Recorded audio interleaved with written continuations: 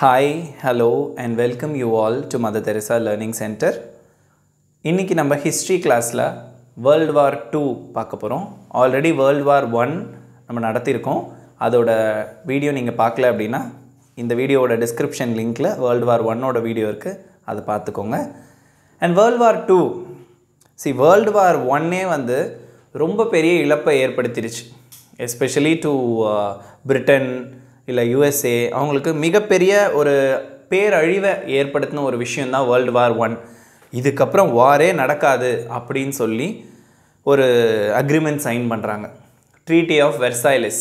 அதாவது 1914 ல ஆரம்பிச்ச முதல் உலகப் போர் 1918 ல முடியுது. 1919 ல வந்து Treaty of Versailles சைன் பண்றாங்க. சோ அந்த ட்ரீட்டில என்ன எழுதி இருக்காங்க அப்படினா ஜெர்மனிக்கு 3 கண்டிஷன் போட்டுருக்காங்க. முதல் கண்டிஷன், ஜெர்மனி அது கைப்பற்றின டெரிட்டரி எல்லாம், அதாவது தன்னோட பார்டரில் இருக்கக்கூடிய north side, east side and west side டெரிட்டரியை வந்து ஹேண்ட் ஓவர் பண்ணிடணும். ஓகே. அண்ட் ரெண்டாவது, தன்னுடைய மிலிட்ரி ஃபோர்ஸை வந்து டிஸ்ஆர்மமெண்ட் பண்ணிடணும். அவங்கக்கிட்ட இருக்க எக்யூப்மெண்ட்ஸ், ரொம்ப என்ன சொல்கிறது, வெப்பன்ஸ் எல்லாம் இருக்கு இல்லையா, ஸோ அதெல்லாம் வந்து கிவ் அவே பண்ணிடணும், யூஸ் பண்ணக்கூடாது. ஓகே.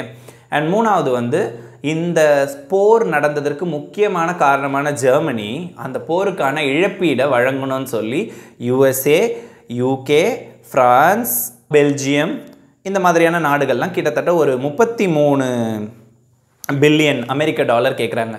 ஆனால் ஜெர்மன் என்ன சொல்கிறாங்க, 20லிருந்து 25 பில்லியன் அமெரிக்க டாலர் தான் எங்களால் கொடுக்க முடியும் அப்படின்னு சொல்கிறாங்க. இந்த 3 காரணங்களும் சரின்னு சொல்லி ஒத்துக்கிட்டு தான் ட்ரீட்டி ஆஃப் வெர்சைலஸ்ல சைன் பண்ணாங்க. But Germany ஒத்துக்கலை. மறுபடியும் சொல்ல வேண்டிய முக்கியமான விஷயம், முழுக்க இதுக்கு காரணம் ஒன்று ஜெர்மனி, இன்னொன்று ஜப்பான். இவங்க 2 பேரால் மட்டும்தான் 1939ல் 2ஆம் உலகப் போர் வருது. அது எப்படின்றத பார்ப்போம். அதுக்கப்புறம் லீக் ஆஃப் நேஷன்ஸ்னு ஒன்று உருவாக்குறாங்க. ஏதாவது பிரச்சனைனா எல்லா நாடுகளும் அந்த லீக் ஆஃப் நேஷன்ஸில் போய் அவங்களோட பிரச்சனையை தீர்த்துக்கலான்னு. ஆனால் இந்த லீக் ஆஃப் நேஷன்ஸ் ஆரம்பிக்கிறதுக்கு முன்மாதிரியாக இருந்தது உட்ரோ வில்சன், USA. ஆனால் USAவே வந்து ஒத்துக்கலை. இந்த லீக் ஆஃப் நேஷன்ஸ்லாம் நான்லாம் இந்த மாதிரி இன்டர்வியூன் ஆக முடியாது, மற்றவங்க பிரச்சனைலாம் எங்களுக்கு தேவையில்லை, அந்தந்த நாடு எப்படியோ அப்படி போட்டோன்னு சொல்லி league of Nations was an utter failure. யாருமே அதை ஒபே பண்ணவே இல்லை. அதுக்கப்புறம் ஜெர்மனியில் பார்த்தீங்கன்னா, ஜெர்மனி தான் இல்லை, எல்லா ஏரியாலையும் எக்கனாமிக்கலி எல்லாரும் பின்தங்கி போகிறாங்க. 1929லலாம் எக்கனாமிக் டிப்ரெஷன், நிறைய பேர் வேலை இழக்கிறாங்க. பசி பட்டினி கொடுமை வந்து யூரோப் ஃபுல்லாக வாட்டி எடுக்குது. ஸோ அன்எம்ப்ளாய்மெண்ட், வேலை இல்லா பிரச்சனை, லைக் ஒரு டிக்டேட்டர்ஷிப் டெவலப் ஆக ஆரம்பிச்சிச்சு. அவன் வந்து தான் பெரிய ஆளுன்ற மாதிரி. அதுக்கு உங்களுக்கு எக்ஸாம்பிள் பார்த்தீங்கன்னா, ஒன்று ஹிட்லர், இன்னொன்று முசோலினி, ஸ்பெயினில் வந்து ஃப்ராங்கோ அப்படின்ற ஒரு ஆள். இவங்க 3 பேருமே வந்து மிகப்பெரிய ஒரு டிக்டேட்டர்ஸாக உருமாறுறாங்க. ஸோ உருமாறினதுக்கு அப்புறமா இவங்க வந்து மக்களை வந்து இவங்க கண்ட்ரோலில் கம்ப்ளீட்டாக வச்சுக்கணும் அப்படின்னு நினைக்கிறாங்க. அதில் குறிப்பாக நீங்கள் பார்க்க வேண்டியது வந்து அடால்ஃப் ஹிட்லர். அடால்ஃப் ஹிட்லர் 1933லிருந்து 45 வரைக்கும் தன்னோட கண்ட்ரோல் அவ்வளோ ஒரு என்ன சொல்கிறது, இராணுவ கட்டுப்பாட்டோட தன்னோட மக்களை நான் சொல்கிறது தான் எல்லாரும் கேட்கணும் அப்படின்ற மாதிரி வச்சுருந்தார். அவர் என்ன பண்ணார்னா, மக்கள்கிட்ட வந்து ஒரு இன வெறியை தூண்டிட்டார். அதாவது நம்ம தான் வந்து pure Aryan race, ஆரியர்களின் pure race நம்ம தான் அப்படின்னு சொல்லிட்டு ஜூஸ் அப்படின்னு ஒரு மக்கள் இருந்தாங்க, ஒரு இன மக்கள். அவங்கள முழுக்க வெறுக்க வச்சார்.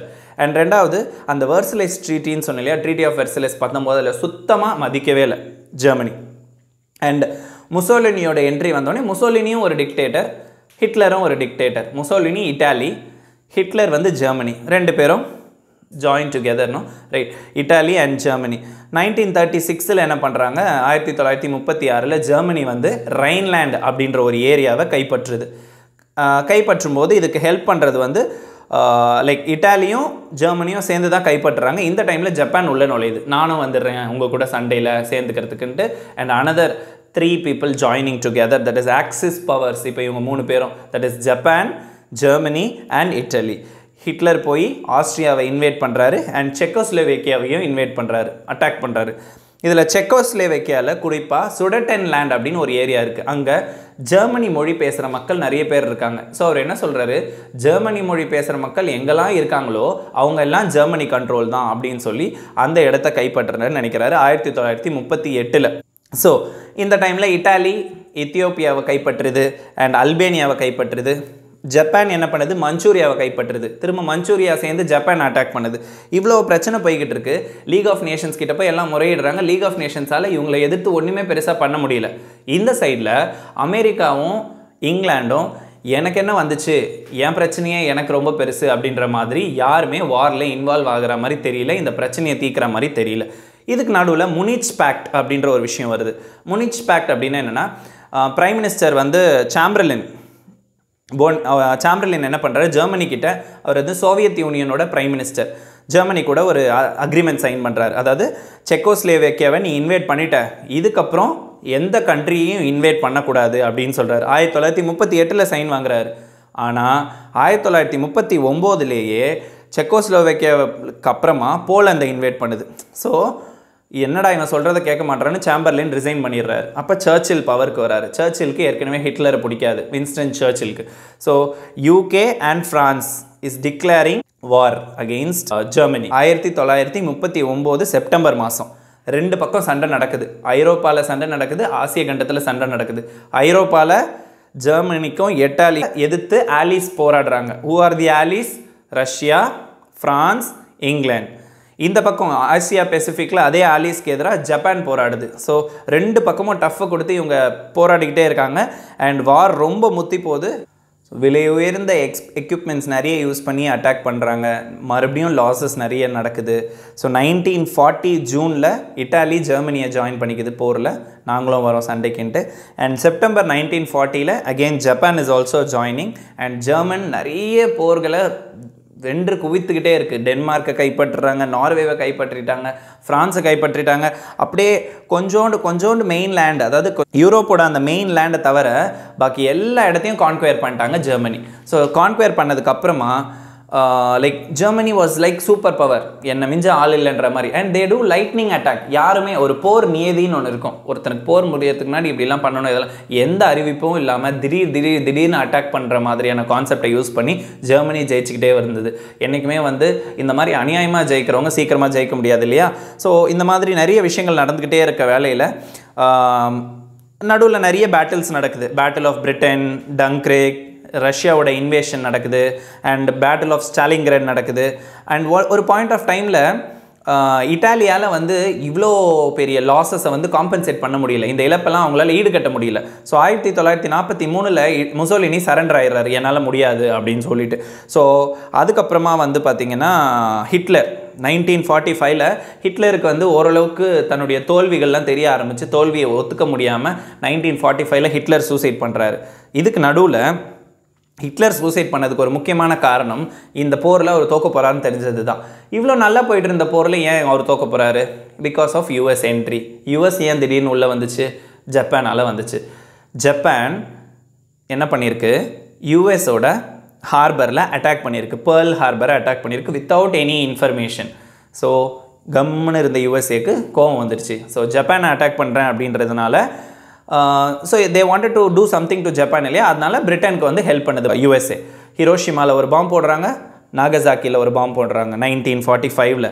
So 15th August 1945 Japan surrender ஆகிடுது இங்கிலாந்து கிட்ட. சாரி, நாங்கள் பண்ணதெல்லாம் தப்புன்னு சொல்லி. That is why 15th August was sentimentally declared as Independence Day by the Britain to the Indians. ஆக்சுவலாக Jawaharlal Nehru கேட்டதுபடி January 26 was supposed to be the Independence Day. ஆனால் இந்த ஒரு காரணம், Lord mount பேட்டனோ, after that many people came. 1945 was like a sentiment. August 15. So அந்த நாள் அவங்க வந்து ஒரு மிகப்பெரிய போரில் ஜெயிச்ச மாதிரி ஃபீல் பண்ணாங்க. அதனாலேயே தே give away the freedom. No, that is one of the reason why we got freedom on that day. And இதனால் நிறைய மாற்றங்கள் நடந்துச்சு. போரில் ஜெயிச்சாச்சு. ஓகே, ஜெர்மனி படுதோல்வி அடைஞ்சிருச்சு. இது இல்லாமல் நாட்டில் எல்லாமே மாற ஆரம்பிச்சிச்சு. டிக்டேட்டர்ஷிப் எல்லாம் ஒழிஞ்சுது. சர்வாதிகாரம் யாருமே புரிய முடியாது. கம்யூனிசம், நான் கம்யூனிசம், இந்த 2 கொள்கைகள் மட்டுமே மேலோங்கி நிற்க ஆரம்பிச்சிச்சு. நியூக்ளியர் ப்ராலிஃபரேஷன் ட்ரீட்டி, நீ என்ன வெப்பனை வச்சுக்கணுன்றத ஒரு சபை முடிவு பண்ணும். அதுக்கப்புறம் பெர்மிஷன் வாங்கி தான் நீ இதை டிசைட் பண்ணணும். இந்த மாதிரியான கொள்கைகள்லாம் நிறைய வந்துச்சு. நிறைய ஆர்கனைசேஷன்ஸ் கிரியேட் ஆச்சு. IMF, international monetary fund and world bank create பண்ணாங்க. யுனைடெட் நேஷன்ஸ் ஆர்கனைசேஷன், ஐக்கிய நாடுகள் சபை, அதில் 5 பெர்மனன்ட் மெம்பர் வந்தாங்க. இந்த மாதிரி lot of changes came to this world. So on the whole சொல்லணும் அப்படின்னா வேர்ல்டு வார் 1 ஆகட்டும் வேர்ல்டு வார் 2 ஆகட்டும் இந்த உலகத்தை வேறு ஒரு லெவலில் மாற்றி நிறைய இழப்புகளை ஏற்படுத்தி மனித உயிர்களை பழி வாங்கின ஒரு கொடூரமான சம்பவங்கள் தான் இந்த 2 வேர்ல்டு வார்லேயும் நடந்துச்சு. ஸோ இதனால் எதுவுமே யாருமே ஜெயிக்கலை, எல்லாமே இழந்தது தான் அதிகம், பெற்றது நாட் ஈவன் 1%. ஸோ அதனால் என்றைக்குமே அன்பால் தான் உலக ஆளணும்னு நினைக்கணுமே தவிர இந்த மாதிரி மற்றவங்களை அடக்கி ஆண்டு அந்த மாதிரி நினச்சோம் அப்படின்னா கடைசியில் அழிவு நமக்கு வந்து சேரும். அதுக்கு இந்த வருஷம் நடந்துக்கிட்டு இருக்க இந்த ஒரு பேரழிவே வந்து ஒரு மிகப்பெரிய பாடம் தான். ஸோ வேறு ஏதாவது உங்களுக்கு வேர்ல்டு வார் 1 and 2ல் இன்னும் தகவல்கள் தேவைப்படுது, இல்லை டவுட்ஸ் ஏதாவது இருந்துச்சு அப்படின்னா கமெண்ட் செக்ஷனில் கேளுங்க. இந்த வீடியோ உங்களுக்கு பிடிச்சிருந்ததுன்னா லைக் பண்ணுங்கள், உங்கள் ஃப்ரெண்ட்ஸ் எல்லாருக்கும் ஷேர் பண்ணுங்கள். அண்ட் இந்த சேனலை இது வரைக்கும் சப்ஸ்கிரைப் பண்ணாதவங்க சப்ஸ்கிரைப் பண்ணுங்கள். தேங்க்யூ.